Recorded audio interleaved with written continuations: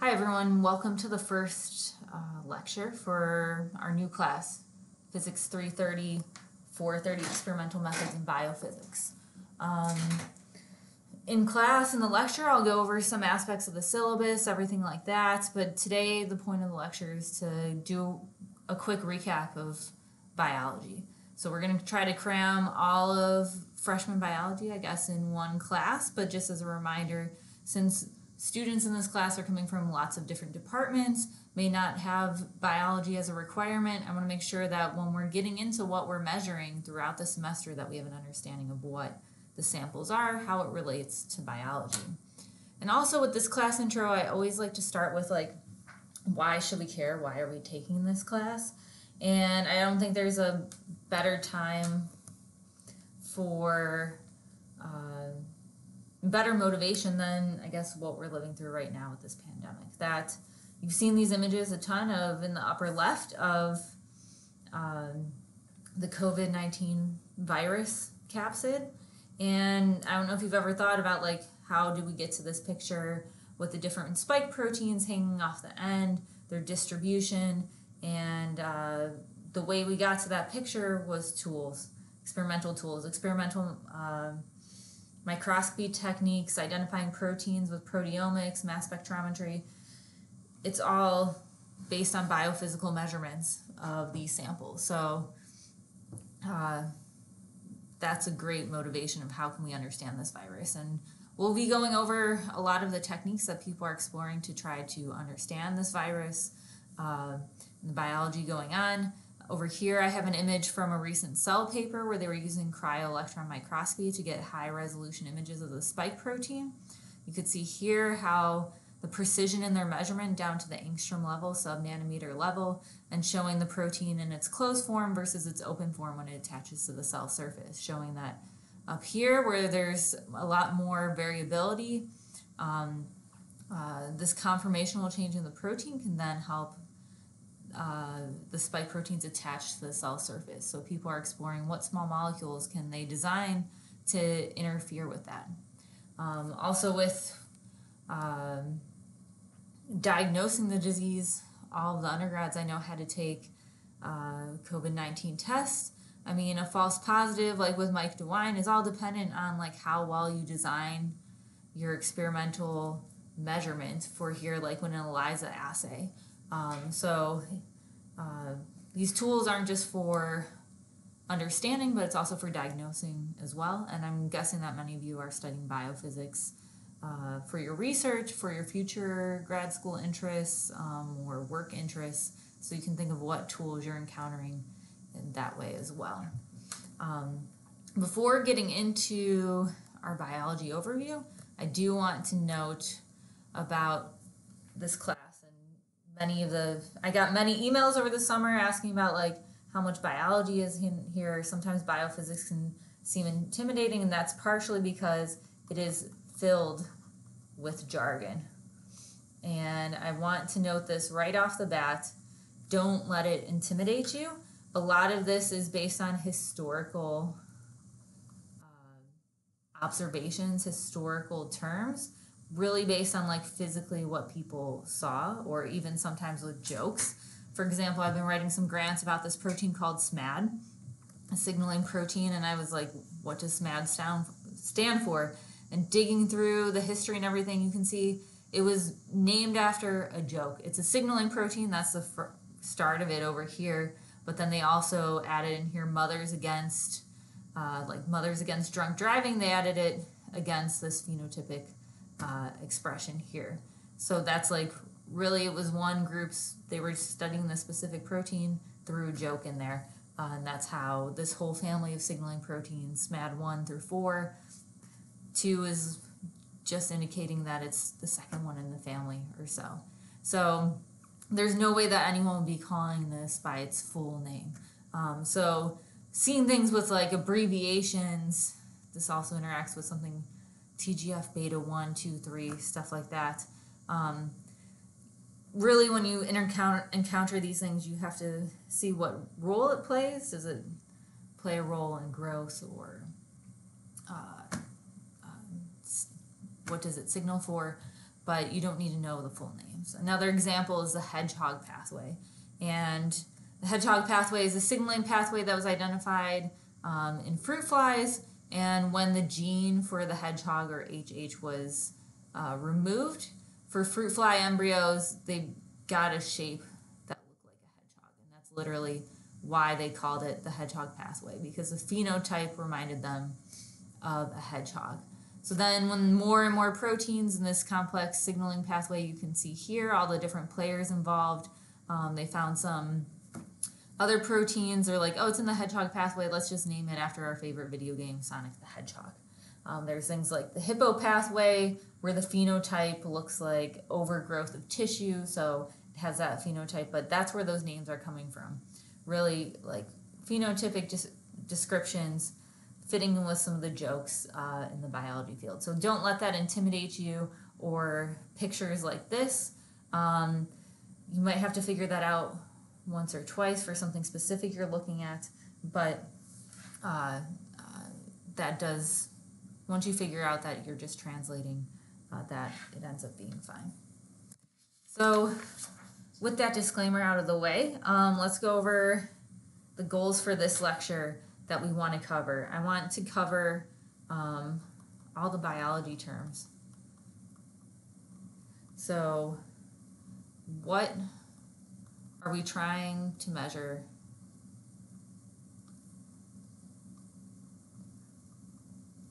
with our instrumentation?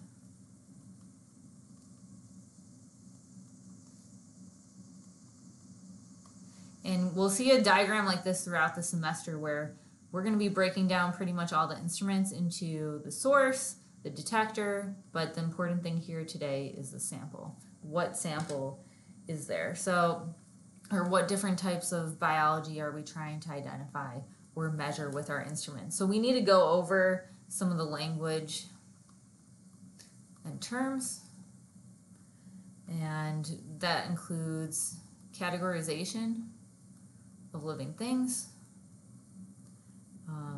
some of the organization of life and cells. We're going to go over some of the molecular composition and chemicals involved in biology. And then finally, some of the processes, such as the central dogma of biology, we'll be going over today. So before we delve into the biology, we also need a quick refresher of chemistry. So I saw that most of you guys have taken general chemistry, maybe not all of you as organic chemistry, but we will be using notation, organic chemistry notation here. So pointing out a few things. This structure here would be a benzene ring, where you can see that this would be a single bond. This would indicate a double bond. This vertice here is representing carbon. We don't always write out all the carbons. If there's any connection between two lines, that's indicating a carbon. And we also don't show all of the hydrogens. So here you can see this carbon has 1, 2, 3 bonds, and then there's also a hydrogen here that we don't note. Anything that you have to fill in with carbon would be a hydrogen. We can also see with the purple arrow here and green arrow that that's indicating a bond direction. This solid line is coming out of the page, so we're trying to indicate three-dimensional structure, and this is going backwards into the page. So I guess with physics notation, this would be the same as drawing a vector coming out versus coming forward. You can also see here, this is a chiral center. So if you have a carbon that's bonded to 4 different molecules, you can, 4 different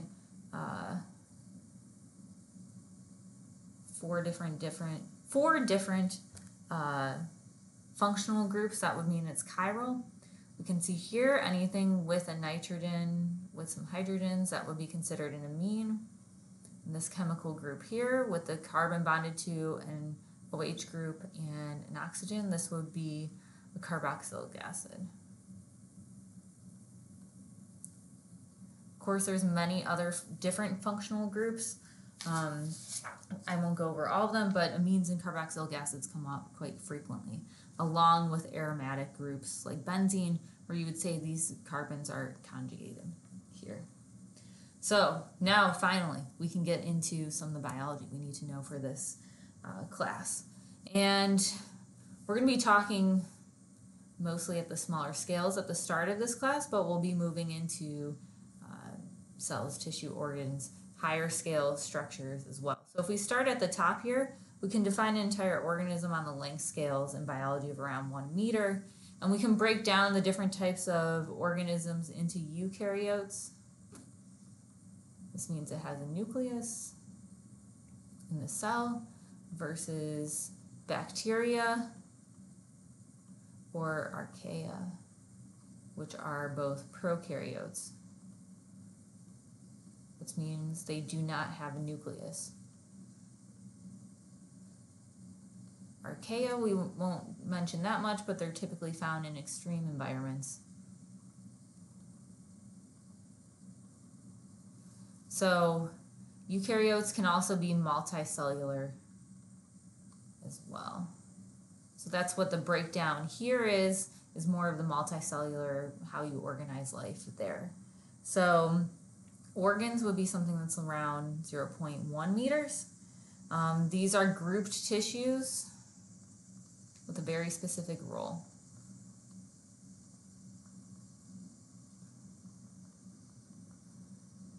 Hence like the brain, the liver, stuff like that. Tissues are then at more along centimeter, millimeter length scale. And these are cells that are in the same region of space and are also carrying out a specific function.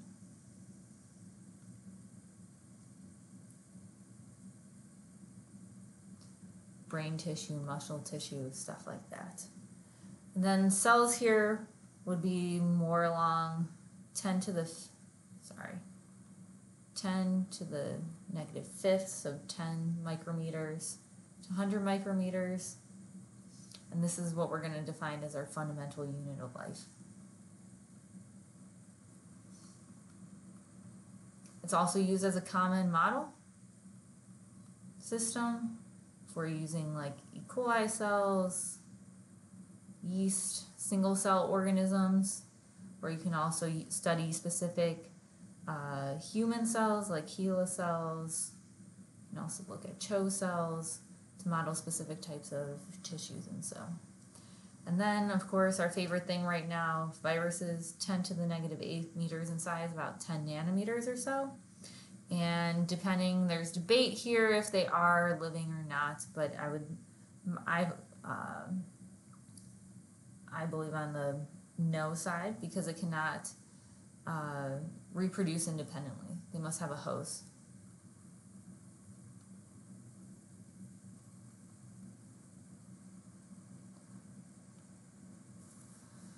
We're also able to, it's also worth noting that if you use the terms in vivo, that's meaning that you're doing a study within an organism.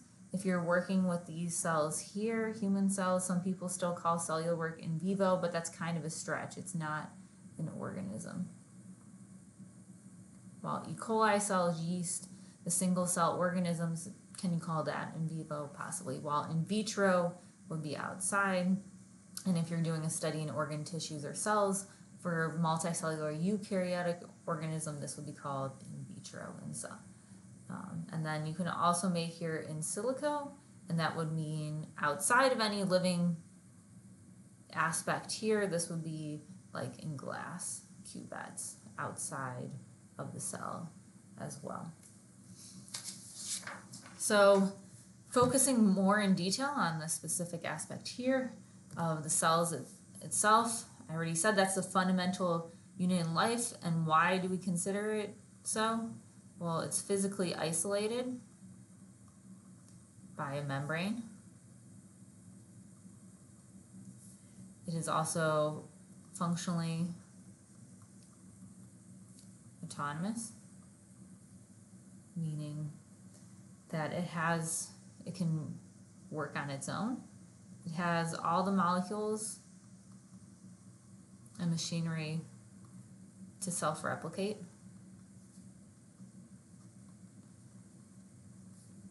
And that's why we call it the independent unit of life.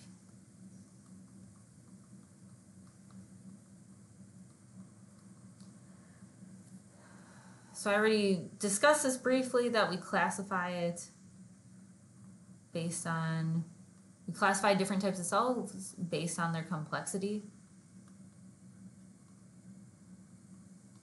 So I mentioned the prokaryotes, no nucleus, how we went over that there's bacteria and archaea, and the DNA is instead stored in a plasmid, or stored in a nucleoid. And that takes up 1/3 of the volume of bacteria.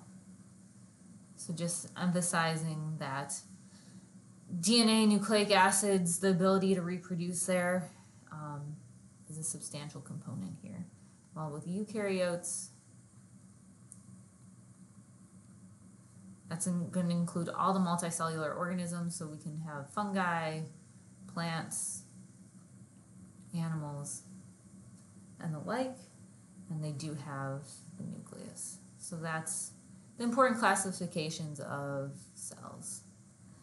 Also worth noting over here, I have this diagram that we have the cell cycle, that cells will differ in their properties based on like their dynamics of growth, division, and they can change shape during this time,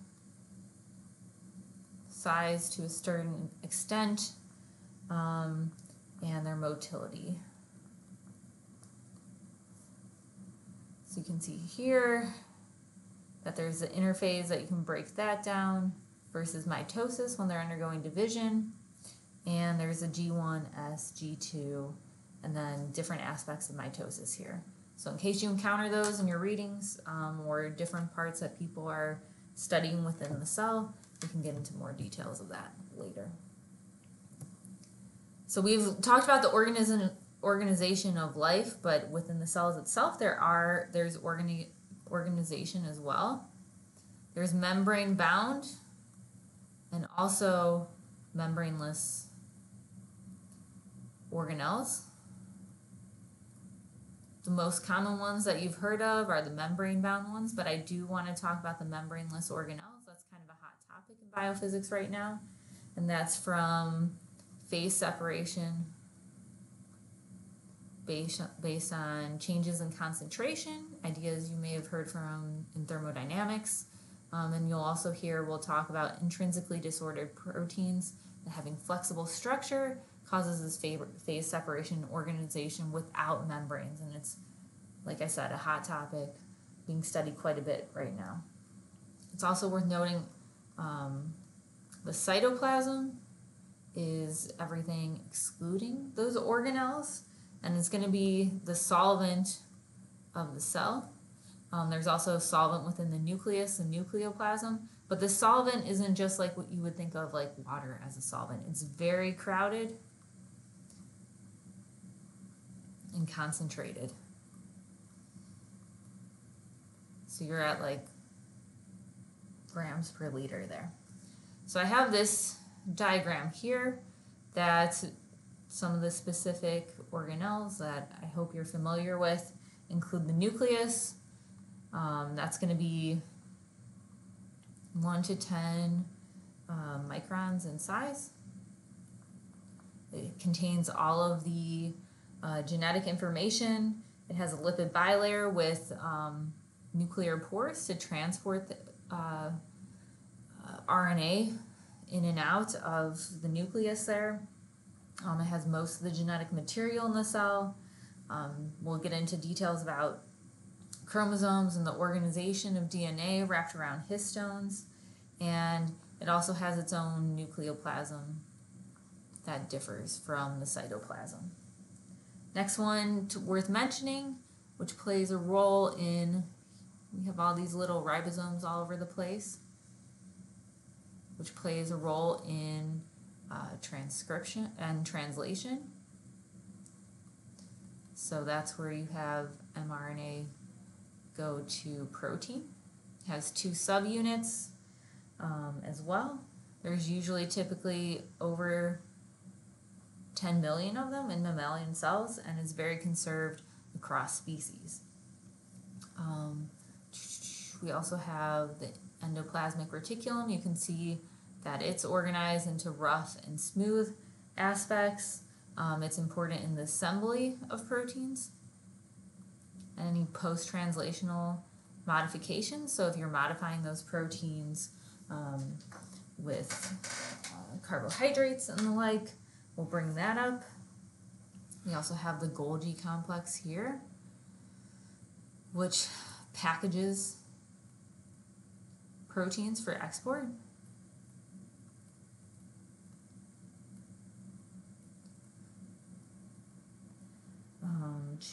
What else do we want to talk about here? We have lysozymes that play a role in degradation.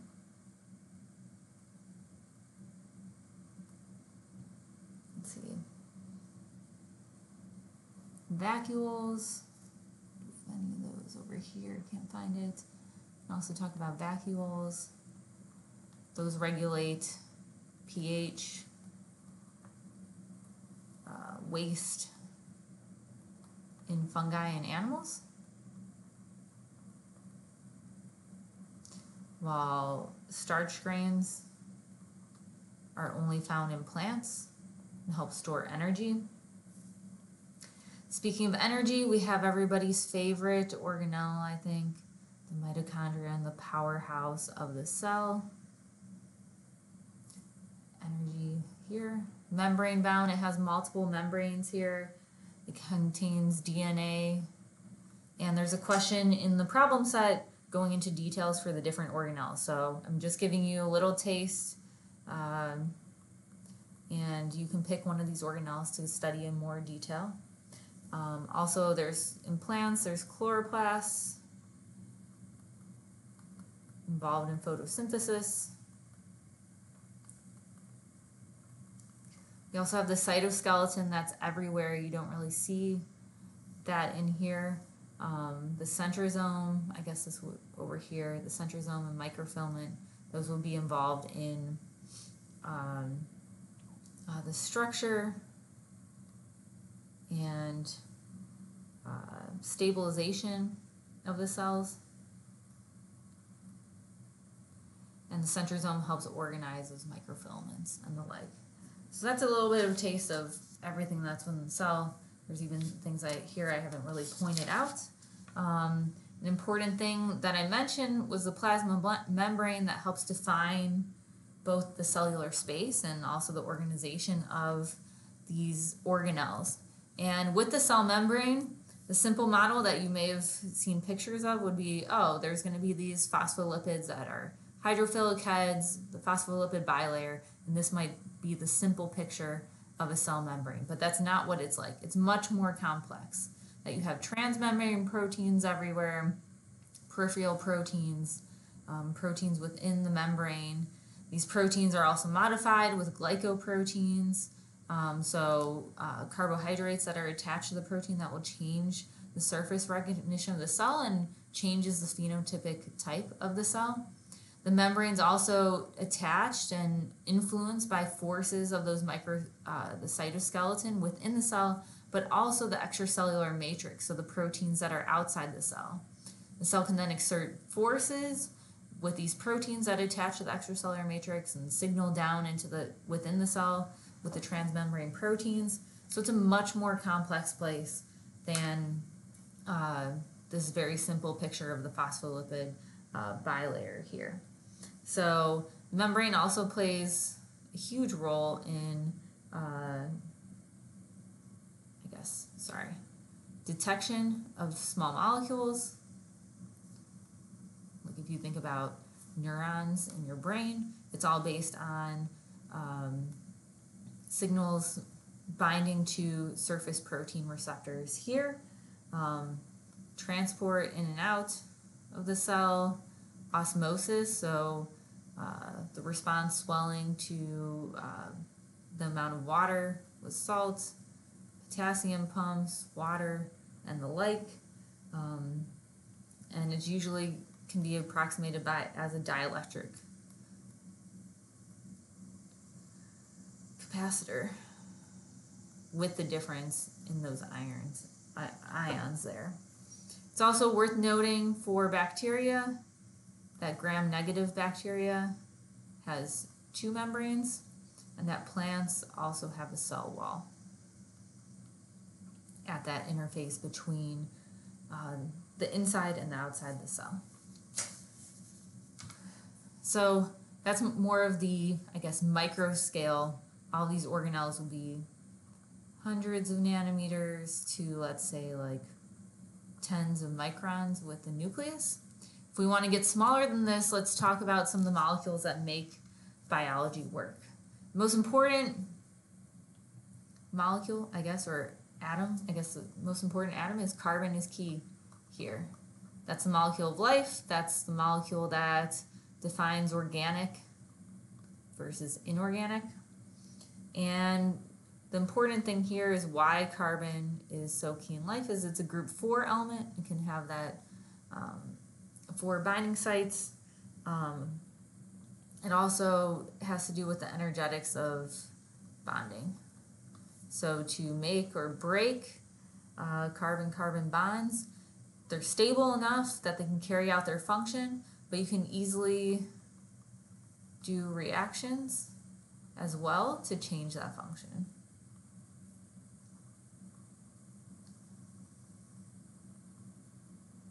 And there's also many other small molecules that are important in biology. These, of course, includes water. Also, I guess you can call the molecule of life, and that's going to be your universal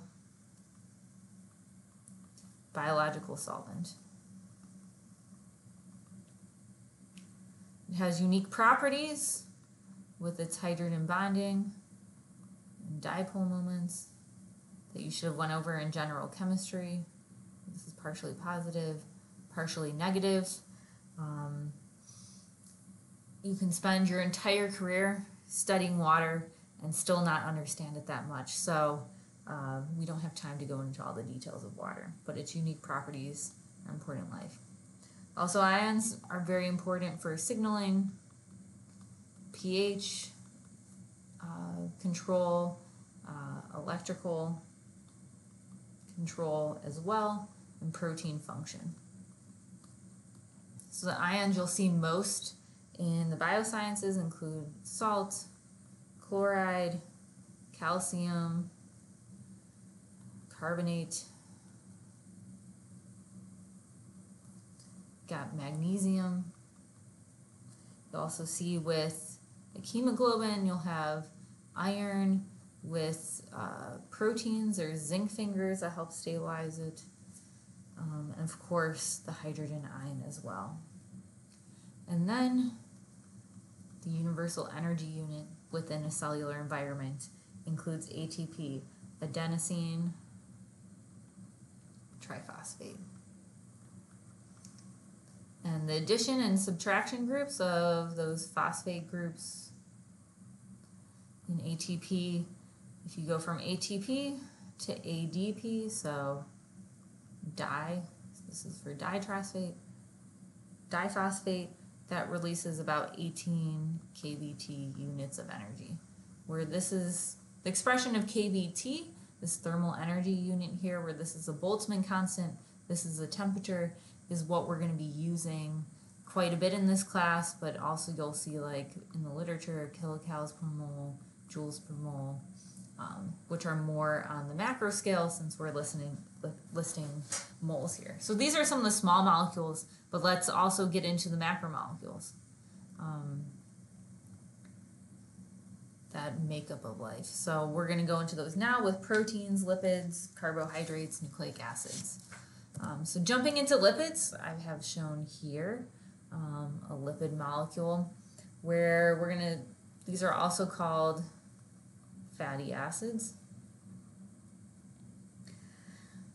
where it has the hydrophilic glycerol head group. And then linked to that are the hydrophobic fats or long carbon chains.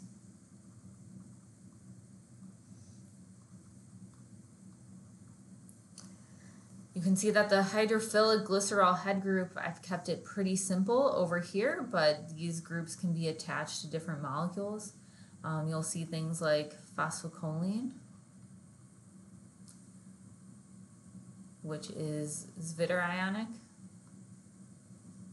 meaning it has both a positive group and a negative group, which prevents proteins from absorbing to it. So that's why, like, your cell surface doesn't have a bunch of everything outside of the cell sticking to it. But you'll see, yeah, phosphogroups, choline groups, amine groups, you can get synthetically. The fact that we have both a hydrophilic and a hydrophobic portion to this molecule means it's amphiphilic. That means it has both hydrophobic and hydrophilic properties. This amphiphilic property allows lipids to self-assemble.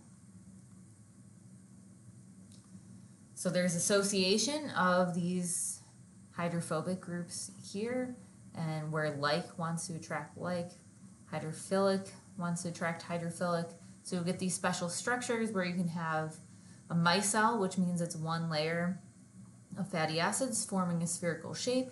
You'll see those simplified bilayer sheets that are used to approximate a membrane, but again, they don't have all the proteins. You'll also see a liposome, which shows that spherical shape of a phospholipid bilayer here. So this can model, again, a membrane in a spherical format instead.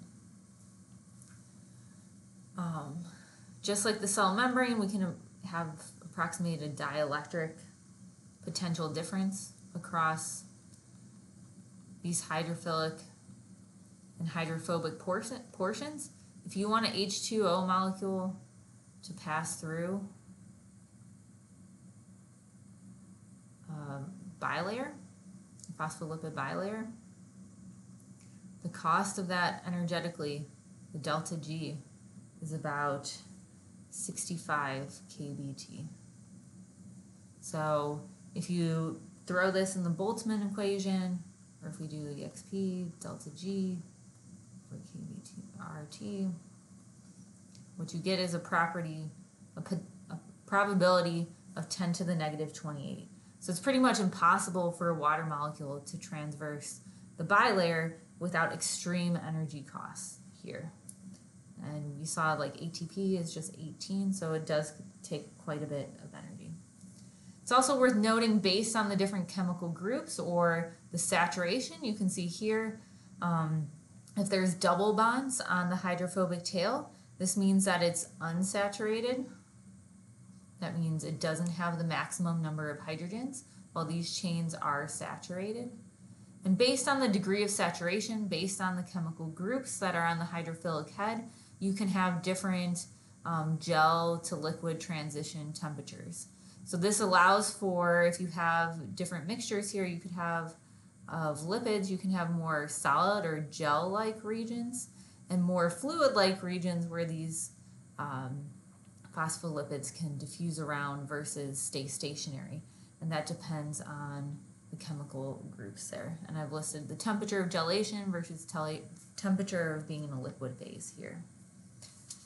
So based on this, the different chemical aspects of lipids here, we can look at different structures of lipids here. I pulled this off of Avanti, which is a very common distributor for lipids if you want to do research with them.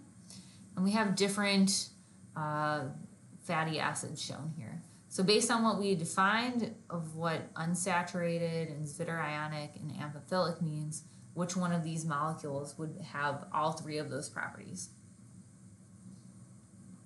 And the answer to that would be this molecule here, B. So the fact that we have these double bonds here means it's unsaturated. The fact that we have both a negative charge and a positive charge here means it's viterionic, while here this molecule, this chlorine ion, is not associated with the lipid. That would then be diffuse in solution. And then the amphiphilic part is up here. This head is going to be hydrophilic, while this portion would be hydrophobic, meaning that it's amphiphilic then.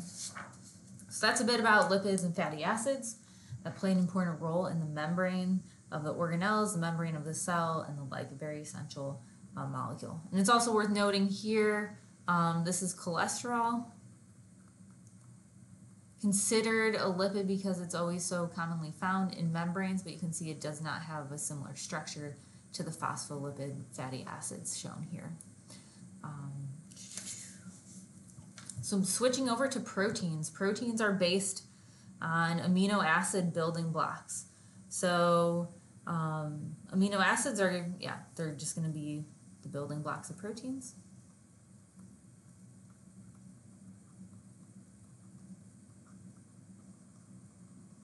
I have the whole library shown here.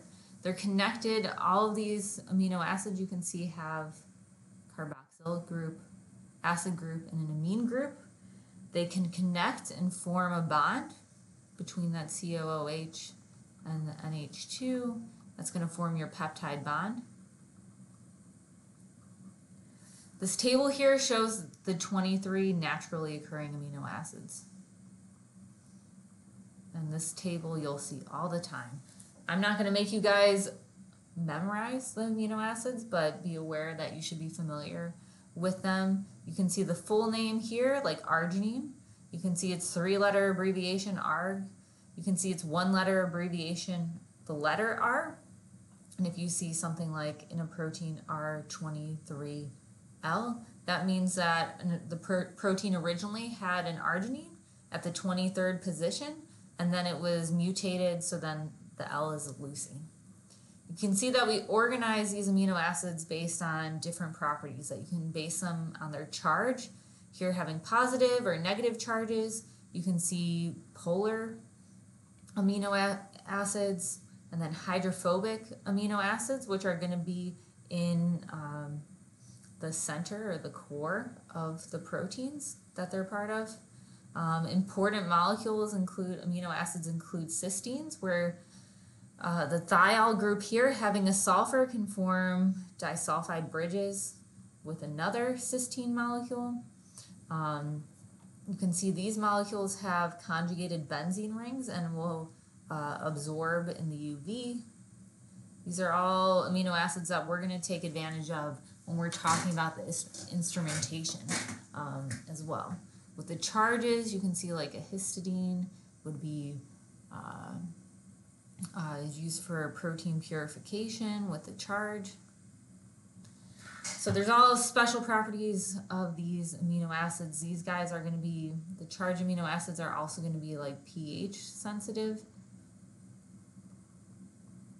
So you can change that there. It's also worth noting, outside of these amino acids, I guess this table has 21 amino acids. 2 are natural, but we don't produce. We have to get externally. And then also people have engineered unnatural amino acids. And these amino acids have very special chemistries, like you can have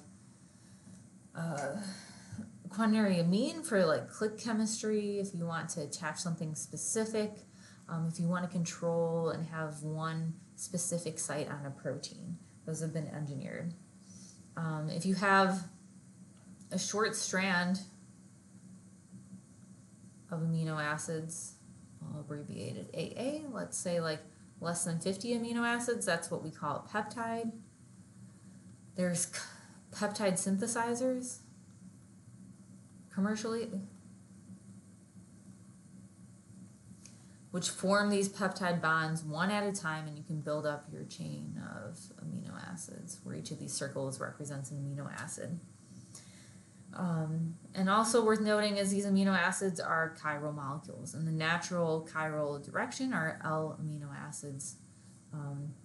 where L is the biological notation for the chirality. So you can see here, this chiral center, you can then count over and get that chirality, that most amino acids are going to be L naturally, which is still being studied. But moving on from there, amino acids not only build up peptides, but they also then build up proteins. So that arbitrary distance, or the arbitrary length, is something greater than 50 amino acids would be considered a protein. These can vary greatly in size. So like 53 amino acids is the length of insulin, while something that's 30,000 amino acids long is like the protein titin that's involved in muscle tissue. So they can vary greatly in size, hugely. There's different degrees of structure in proteins that you need to be aware of. The primary structure is just the sequence, the order of the letters, the order of the amino acids. The secondary structure is then when hydrogen bonding drives the formation of alpha helices, beta sheets. You can see over here that you can see the hydrogen bonding taking place. They form this sheet-like pleated structure that's called a beta sheet. They can also form beta barrels with fluorescent proteins we'll talk about later. While if they coil up, you can again see the hydrogen bonding here. That's what we call an alpha helix. And depending on the order of the amino acids and their specific properties, they'll form these structures, or they can also stay intrinsically disordered or random coil. So this IDP is intrinsically disordered. There's a lot of overlap in polymer science here with intrinsically disordered proteins, and this is also the area that's hot with those phase separations as well. The tertiary structure is then the orientation of the alpha and beta sheets to one another. Quaternary structure is then the formation of like dimers, trimers, like higher order structures of proteins coming together. So we sometimes call subunits for the monomer.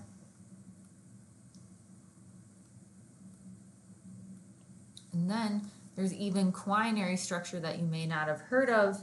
The quinary would then be surface interactions between proteins that are driven by environment.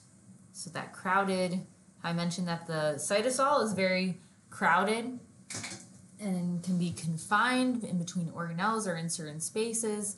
Those can drive intermittent interactions between assembled proteins forming larger complexes. And these may be intermittent, or they may be driven by changes in the osmotic pressure within proteins. Another term to be aware of is the isoelectric point, or sometimes it'll be called the PI, and that is the pH where a protein is neutral. Electrostatically neutral.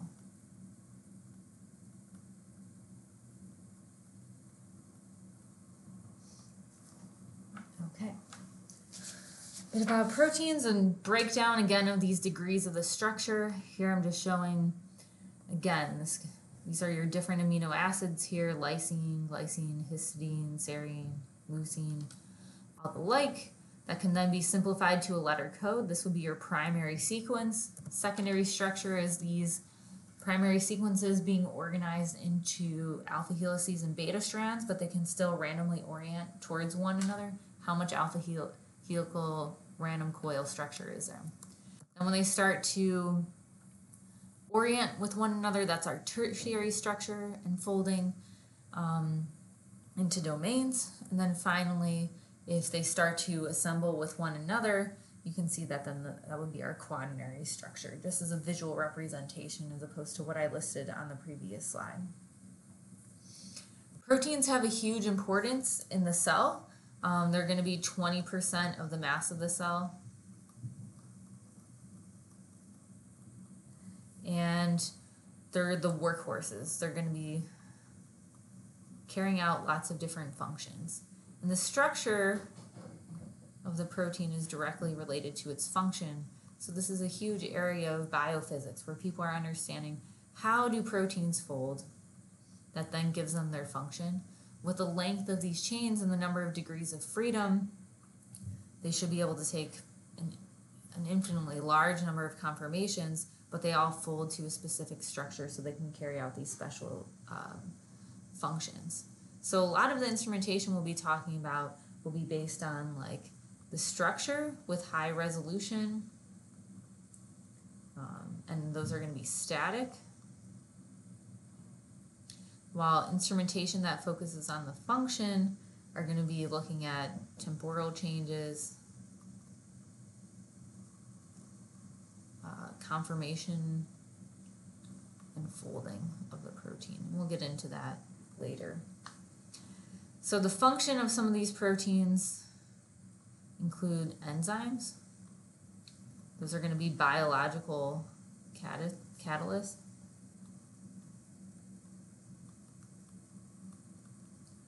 Where this is kind of a cartoon here of what you'll hear enzymes having a lock and key mechanism.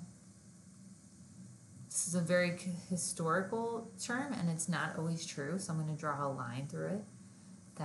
That's not how they always work, but that's kind of what's being shown here, where if you have this enzyme, this is the active site here, you're going to have your substrates or your ligands come in and bind and lock into that pocket. Then the protein undergoes a conformational change and brings those two together, producing a product that then would be something like these shapes brought together or so. It's also, with enzymes, you might hear the term allostery.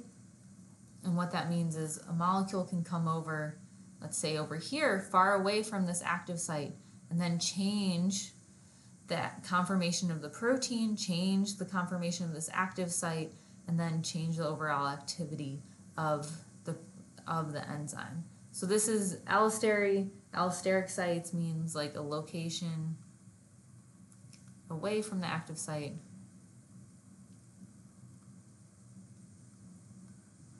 Changes activity.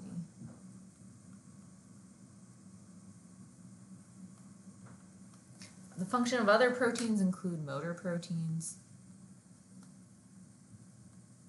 that will take energy and transform it into some type of mechanical work. We have signaling proteins, and many others that we'll be going into detail. So moving on to our next small molecule that's important in biology includes sugars and carbohydrates. These are all going to be cyclohexane-based molecules, and you'll typically see them drawn in a chair conformation. So this is a flat structure where each of these represents a carbon, but you can also sketch it out in this alternative conformation, the table or chair format. So you can see here, I guess, monosaccharides are the individual sugar units, while polysaccharides are going to be polymers of those individual sugar units. It undergoes a reaction where you lose a water molecule, forming this bond over here. So this is a cellulose polysaccharide here. Carbohydrates are also chiral, but they're predominantly chiral. And you'll see that they have biological roles for structure, like the cellulose I just mentioned, for energy storage, such as starch or glycogen. And it's also worth noting that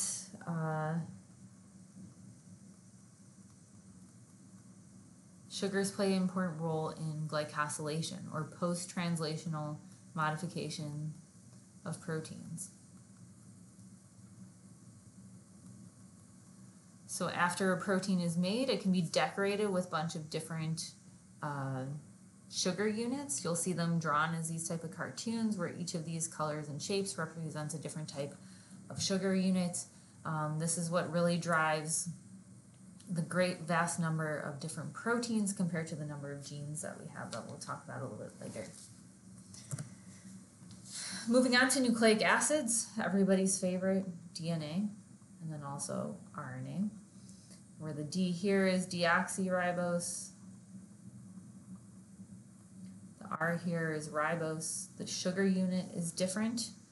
You can see here the sugar unit that also has this phosphate, where the phosphate allows us to be hydrophilic and then also electrostatically neutral. It's important.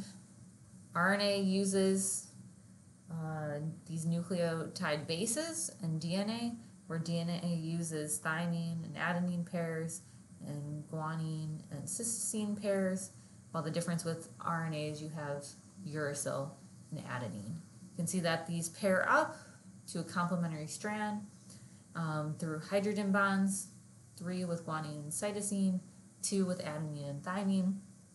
And then the end of these nucleic acids are defined by the 5' end ending with the phosphate, the 3' end ending with the sugar unit shown here. So these are important parts of DNA and RNA. The structure of DNA when it's paired up is the infamous double helix, where the spacing here is 3.4 angstroms between the distance between each of these laddered steps between the paired up nucleotide bases, but there are other conformations of DNA. aDNA is more compact. zDNA is a helix in the opposite direction, or opposite chirality. So be aware of that as well. So of course DNA and RNA is important in maintaining all the information for producing proteins. It has the genetic information. So DNA in a human is about 19,000 genes, where genes have the information to for one type of protein.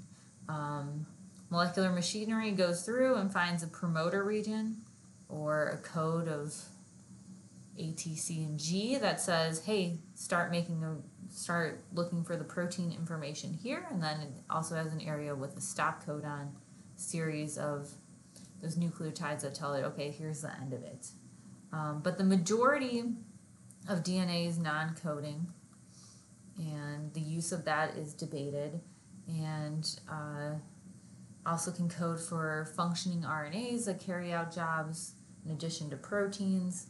You may hear of the spliceozyme, which is a protein assembly that removes these non-coding regions, and we can talk about that. So like I mentioned with the post-translational modification, there's 19,000 genes, but there's about 10 to the 6 proteins in a human cell that can be made, and that's what those changes after translation. It's worth noting in this figure here, we're showing DNA organization.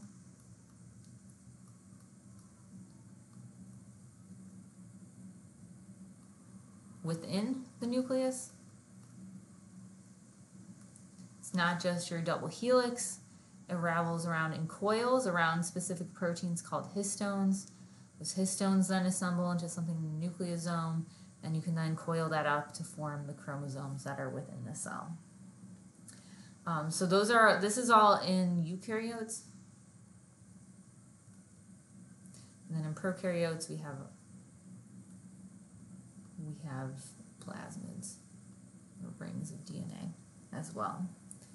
Then RNA, the function of that is it's the middleman between DNA and proteins.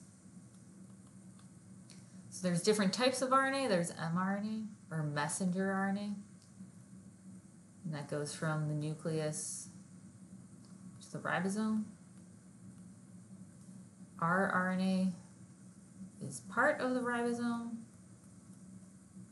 And then tRNA, or translational RNA,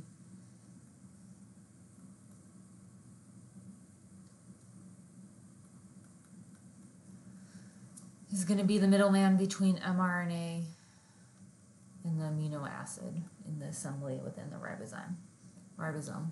You can also see here, this cartoon is showing that single strands, RNA is typically single strands, and it can fold upon itself and pair within itself. Where here, this is a hairpin structure. You can also have bulges of RNA and have this different secondary structure within single strands of RNA itself. Those are even used for biological sensing in the form of aptamers. So with nucleic acids, you can see that it plays a role within the central dogma of biology, which is really these steps of transcription and translation. How we go from the genetic code of DNA, the precious information that's in the nucleus, to the dirty workhorses of the proteins with our middleman in between. I also note here some other processes of replication or reverse transcription of how you go between these different molecules. So the central dogma of biology is really broken down to is genetic information stored in series in DNA, and that these genes, which is this genetic information for proteins, can be transcribed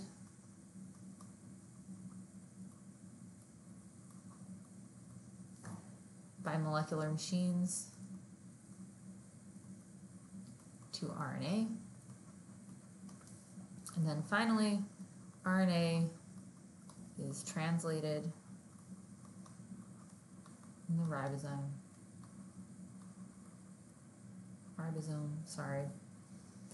by binding tRNA, this is mRNA, to generate peptides or proteins. And I mean, there can be an entire class devoted to just the central dogma, so we're not going to get into the nitty-gritty machinery or steps in transcription, translation, or replication, and the like.